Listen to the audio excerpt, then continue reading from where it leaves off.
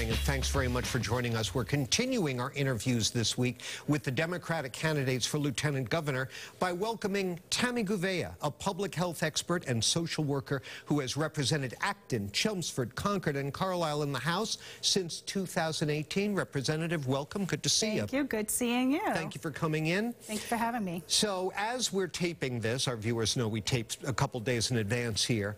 A new super PAC with reported ties to at least one big-time Republican donor and a longtime advisor to Governor Baker as its lead consultant has been formed to help the candidacy of one of your competitors, Kim Driscoll, the mayor of Salem. Now, it's no secret that quite a few Baker loyalists have rallied behind the Maura Healey's candidacy for governor.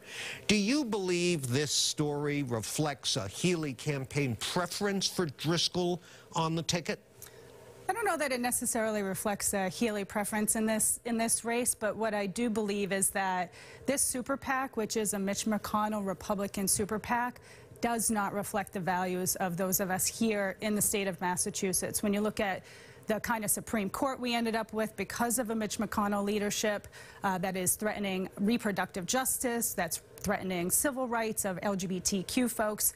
There's a lot at stake here, and I do call on Mayor Driscoll to disavow the creation of this PAC in support of her candidacy. But legally, she has no control. I understand that. Right? I understand It's supposed to be completely independent. Absolutely. But I think, you know, the kind of leadership that we need in the corner office is someone who's really going to stay true to the progressive values that we have here in Massachusetts. And so there is a step that she can take, even if, you know, they're not supposed to coordinate and that kind of thing. She can distance herself from it rather than choosing to benefit from it. Just to be clear, are you or aren't you suggesting that Kim Driscoll is some kind of Mitch McConnell Republican?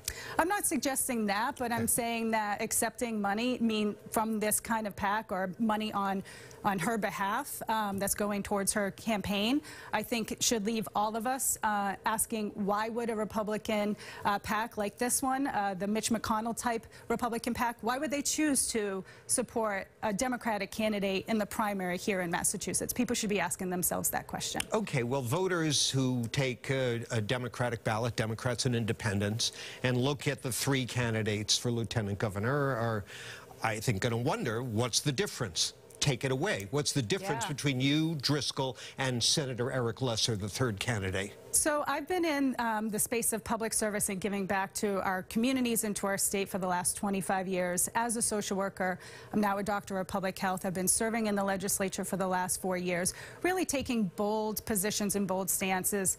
You know, we're in the middle of a third day of the heat wave. I've taken action and passed legislation related to the climate crisis, passed legislation to, you know, stem the tide around the opioid crisis. Really have been leading on that throughout my career. We need a doctor of public health. We need someone who's really focused on the health, the well-being, and the dignity of our residents, and really putting people at the center of how we're making decisions. You know, we have the orange line caught on fire today, people having to punch out windows to get, you know, because of the fire on a bridge. Somebody, you know, jumped off the bridge. Like, huge concerns we have here in our state because we have underinvested in our infrastructure and we have not put people at the center of how we're making decisions about where our money goes.